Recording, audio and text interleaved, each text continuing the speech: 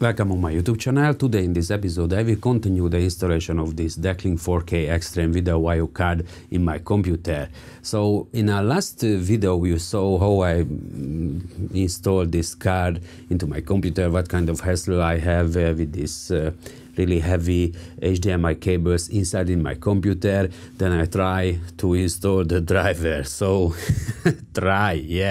and I always tag around. The system tells me there is some kind of conflict between the NVIDIA audio output of the HDMI ports and between this BlackMagic card.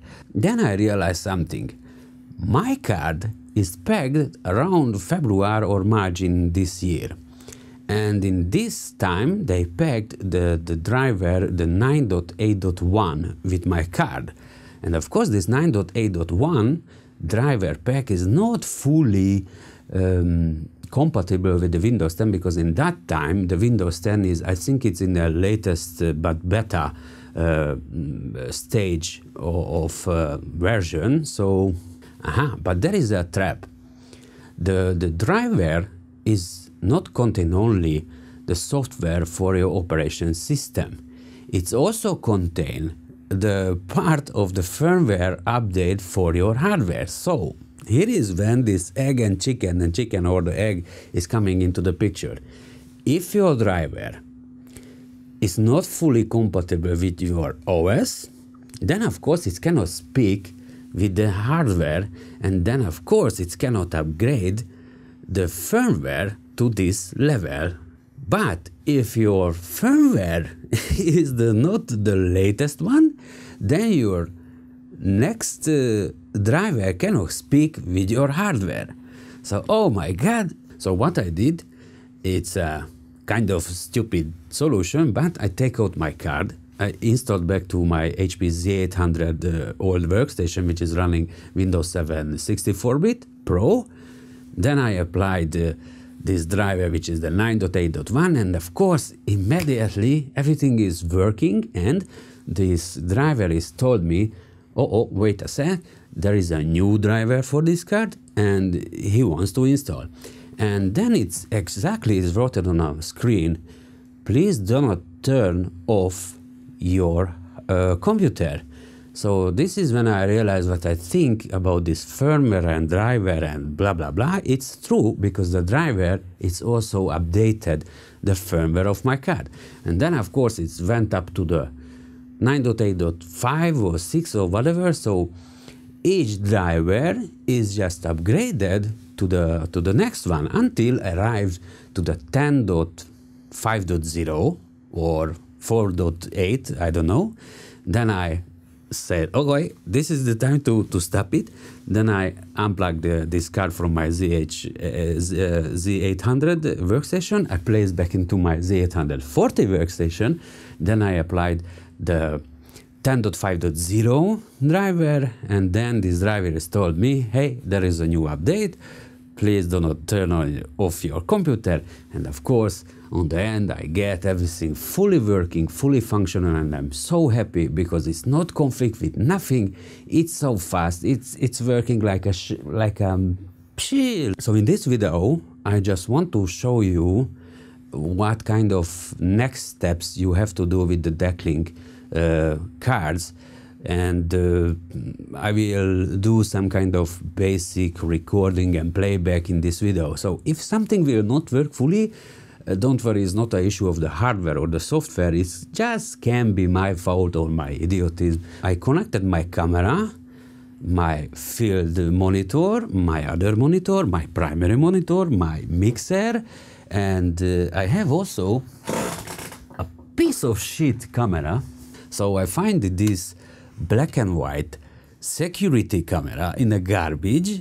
So this will provide for us, if I'm right, a maximum around 360 TV lines or something, because I did some kind of measurement, so the pixel frequency is really low, like the BlackMagic Decklink Extreme card can do a hardware-based upscaling and downscaling. So it's meaning I can get some really nice results on Full HD from this shitty camera. So what's going on? This camera on a hardware, on a CCD, it just can make around 360 lines. Then of course inside in this shitty camera there is some kind of pretty old cheaper circuit which is making from this low level of lines the 720 multiply 576 pixels, and this is what is coming out from this. So let us to try what this BlackMagic Decklink Studio card, Extreme card can do with this shit source of video. By the way, now I'm using, I think this is the best screen recorder software nowadays on the market. The NVIDIA did this NVIDIA GeForce Experiments name of software which contain the shadow play screen recorder. So yeah, let me play a bit with this. First, what you have to do after the installation of the BlackMagic driver pack, it's you have to analyze your disk speed. Let me start this test, and came first from the normal SATA drive, which is sitting alone on one of my SATA port. Yeah, it will be enough, maybe for PAL or maybe HD. Okay, so if you have one normal SATA drive, you maximum can do Full HD 24p record and play back. On a Full HD, you just reach the 24, so it's not too stable.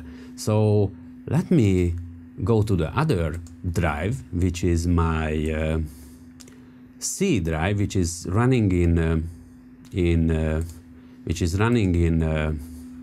RAID 10. So it's really interesting. No, because I do a record on my C drive, it's somehow the read is decreased and the write is not changed. Who knows what's going on here? But if you see this system, this RAID 10 SSDs, it's even not give you enough speed to do a Full HD 60p recording, which is my target. In a Full HD, I just can achieve 37 frames per sec. Let me go up to my old Cheetah SAS drives, which is sitting here on a Z, and I think this will be my BlackMagic folder. I expect something will miss only here, maybe one or two stuffs that I cannot record. So let me start. So I expect around 600 and 600 at least. So start. Wow. Something. Okay, we start. More. look these numbers. Yeah, very nice. Almost 600. Come on, you can do it. 600, please do it. Okay, we reached the 600. So with 600 megabytes per sec, you can be sure you can record Full HD on 60p in full resolution without any compression on 422, on 444, and even 2K, which is not a Full HD, it's more. Even on a 2K, I can record 25p without any problem. And look at the numbers. In Full HD, I can reach 76 frames per second without any compression. So never listen to this free HDD test softwares if you're dealing with BlackMagic video cards, because this speed test software is do a stress on your HDD like you really record. The S-Video is using two BNC inputs, so you will not find this S-Video connector on your Decklink card, so you have to apply some kind of adapter for it. And the composite is also using BNC instead of normal RCA connectors, and also the component. One of the great things about this, you don't have to take care of the frequencies and the switching fields and I or P or whatever, and the resolution. Everything will be happen fully automatically. So next one is the video output. So this is a bit of tricky, because if you don't switch, if you have HDMI monitor attached to it, to the HDMI output, then this PSF is forcing your HDMI output to drive on full fields 60p, regardless what is the incoming frequency of your pictures. This is like kind of default settings. It's just, yeah, it can be if you using some kind of analog input and you pause your video recorder, the last half field and the first half field, it's you know guys, it's a kind of like blinky. So if you pause your device, this hardware can remove the field jitter, because this is 6G compatible. Of course, it can run dual-link 3G HD SDI to your recorder or to your monitor. Analog video output. This is when the scaling came to be interesting. You see, you can, even if your input is HDMI 60p Full HD, then this hardware, really nice hardware card, can drive analog outputs with this signal. If you stop your video signal and your output is in idle state, you can force your BlackMagic Decklink card to do a last frame show. It's a nice feature.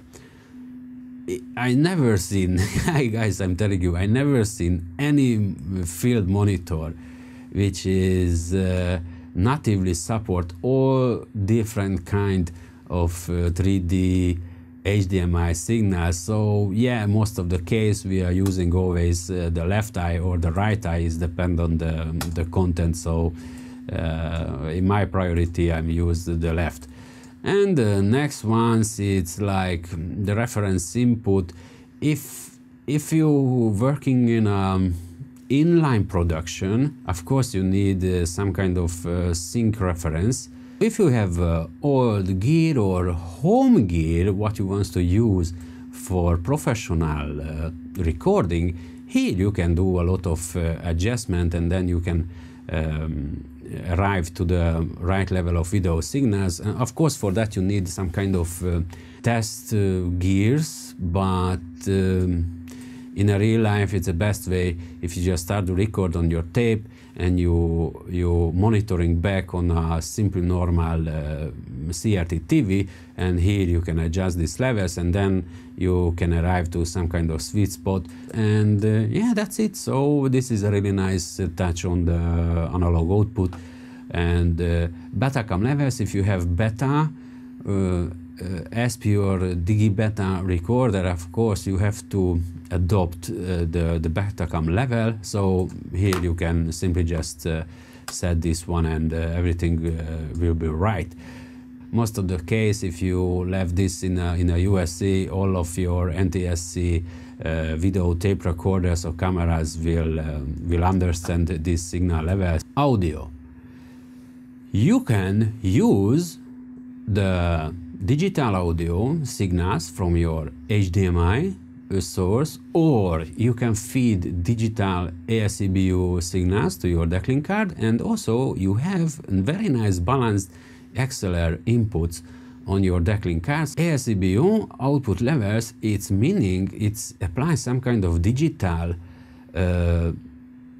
level adjustment on your output, which can go up to 12 dB. Again, very nice touch.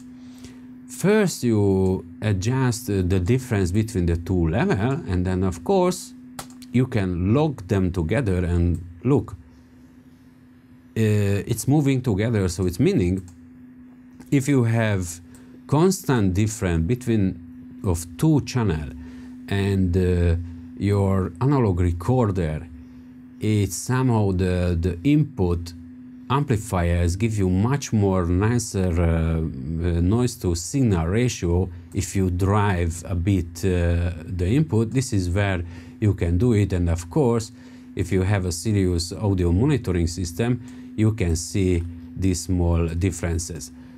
You can feel these small differences. So here with this amount of adjustment, you never have a problem. The 4K Extreme has down and so scaling on all input and all output. So in our case, with this shitty black and white camera, I can switch from normal SD to HD. So what is give me a normal 720 I or 576 I video, it will be converted up to scaled up to full HD resolution. I have here a possibility to convert my normal 4:3 to 16:9 on a hardware. So it's not like you do in a software and you get a hassles on the how much and why it looks like crap and whatever. No, everything happened here in a hardware. So I can record from this shitty monocore security camera, which is black and white, sorry guys, a normal full HD picture. So let me choose this. Output conversion, if you have analog recorders or your footages is recorded on SD, where you not do input conversion, and all of your post-production is running on SD, then of course you have here a really nice touch. When you do an export, you can up-convert from normal SD to HD. So this monitor here, this is my normal computer monitor, which is already recorded with the NVIDIA Shadow Play services. And the other one, this is my hardware logging monitor from my Decklink card. So it's meaning everything signal which is coming into my Decklink Studio card, of course will be going to my computer, but on a hardware side, it will come out to this monitor. Log and capture, ta-da, everything is working perfectly. And if you check now, there is some kind of lag between the two, but it's not so big. Look, this is how looks this shitty monocore security black and white camera, which is CCD, really old, in a full HD hardware upscaled converted footage. So let me do some kind of capture. Okay, I think nobody did that. So welcome on the highest quality YouTube video ever recorded on a planet from BlackMagic 4K Decklink Extreme card. It's really kind of wow. Look the details, look the colors. It's 10-bit, it's 12-bit, the colors is beautiful and wow. But the great thing about this, don't forget, this picture, what you see now, it's a 420 line of security CCTV camera, what I find in a garbage. And this is my black records from this old shitty camera. Look. Okay, I think I think it looks great, because I know how this camera is not looks great. Who is this idiot? Unbelievable. But look the details. So all the cables, even some piece of my hair, if I have any, so some piece of my hair, it can be visible from this shitty camera. Look, for example, this cable, I know this cable here, it's a really tiny cable. It's about 1.5 millimeter or something like this, and it's still visible on the video record. So let me now go to playback and change here this conversion back to SD. So it's meaning there is no upscaling conversion. This is a really nice touch. So let me record again from this black and white camera. Capture. So now this is the normal SD recording, played back on SD and playback on 4:3 ratio. You see that paper, these lines, it's really like, I think it's 1/100 of the millimeter or something like this, but look, is still visible through this CCTV camera. I'm telling you guys, those lines are very tiny. This is one of my next projects, which is coming soon in my channel. So yeah, this is the resolution what this Decklink 4K Extreme video card can record from your normal SD signal. And you see the windows, it can handle it, can show it, can play it, no problem. But look, the difference between the two, it's, I think it's slightly better than if you do some kind of software upscaling. The resolution is Full HD. And don't forget, this is recorded from this shitty CCTV camera. Let's have a look on another one. Here. Okay. File and properties. This is normal video resolution. I'm telling you, the original resolution is much more less than this. It's like 420, I think. So yeah, here of course you have a lot of possibility to choose different format, different ratios, different IP, different color depth, and 8-bit, 10-bit, 422, 444, DPX format, whatever. So this is a really great tool to do a recording alone, standalone. The BlackMagic Design, it's really supported by a lot of professional software makers, and one from that is of course the Sony. So if you have XD cam level of camera, you will get from the Sony this Catalyst browse and Catalyst export whatever software. Look, here I can choose my Decklink card to do external professional monitoring, and here I can go up even to DCI 4K, or I don't know what. So this is the normal 4K and this is this extended 4K. So yeah, at the moment I just have Full HD monitor, and if I start to play a video, look, I can work here on the Sony Catalyst system on a color grading, and this BlackMagic hardware monitoring will show me the results from the color grading of the Sony software. Let's do a 2-split. Look, is that not beautiful how it's worked together with the Sony software? So let's apply some curves only on a red and do some crazy on a green, and tada, your output hardware monitoring, which is in a good case scenario is running on 10-bit 60p 4K or DCI 4K, it can work together with the Sony Catalyst, what is this? Catalyst Browse software. So I'm really happy about this because now I can be sure if I purchase a really high quality 10-bit Full HD or 4K monitoring solution to here, I can be sure all the color settings what I apply here in the importing from my camera, yeah, it will be absolutely perfectly monitored.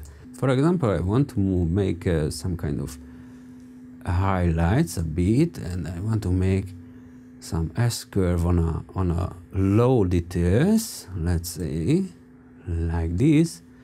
Look. So this is what I can see already from my Decklink monitoring solution. I think it's a really nice touch on the details to make sure even your Sony Catalyst Browse software can work with the Decklink 4K Extreme. So what the good things about this? You don't have to change your workflow setting in your post-production. So why it's so important? You already have some kind of workflow setting in your post-production system, and most of the case these workflow settings is depend on your camera. In my case, the BlackMagic Decklink card is doing a really nice job because I can do a logging, I can do a color grading, I can do just watch back all of my footage in the Sony Catalyst Browse. So if I buy now in the future, shortly, soon, a 10-bit professional level SDI monitor, you can imagine how I will be happy, because then I can do a color correction in real-time 10-bit monitoring. So let's jump now into the Premiere software, and let's have a look on our last settings with this Decklink card. I didn't install anything yet from the BlackMagic, and you have to go to here into the preferences and go to the playback, and ta-da! If your installation is correct, you can see here this BlackMagic playback, and of course you have to enable it, and then go to the setup, and here choose your actual Decklink hardware if you have more in your system. So okay, this is the preview, but the capturing, it's again, it's a bit of complicated here, because here in project settings you have to come to the general and the capture, and you have to choose here the BlackMagic capture, which is the great things about this. If you just came here to this capture properties, the BlackMagic hardware is already start to show you the input on the output. So here you have to choose the right signal and the right frequency, I or P or whatever. Let me see, there is 4K. So look what I get, 4K recording. Look, 4K recording in uncompressed to my computer directly. Unbelievable. 30 frames per sec. This is the maximum. Yeah, but really nice. They also support you with the DCI resolution, which is much more than the normal 4K. So I not dream about this at the moment. So this is my footage selection. I will use this 8-bit 422 at the moment because of this shitty field monitor. Yeah, okay, let's come here and do a capture. I hope everything will be worked. Perfect. So if your capture settings is perfectly matching with your input, absolutely you can do whatever you want to do. From here you can control your old video player. It will be really funny. Soon I will come with some kind of video about this, because I have a really old SVJS Studio tape recorder, and of course I want to connect to this BlackMagic device. So now I don't have at the moment nothing, and as you see, this picture is fully absolutely live picture, and I will not record the audio. So let me do a record here, blah blah blah, and voila, everything is running perfectly. And I'm telling you guys, the lag, it's really like nothing. Stop this recording, give some name. So it's already imported into my Premiere Pro, and voila, this is the footage what we record now from the Premiere Pro. And of course I can just drop here, and I know, so I can start to do a cut. 3D motion, oh, flip over, this is really ugly. So look, the Adobe Premiere Pro is still not so this effect is not hardware accelerated, so it's still in red. So okay, let me play this footage, edited footage, with this non-hardware accelerated flip over effect. What's going on here with the CPU? Ta-da! Look, nothing, absolutely nothing.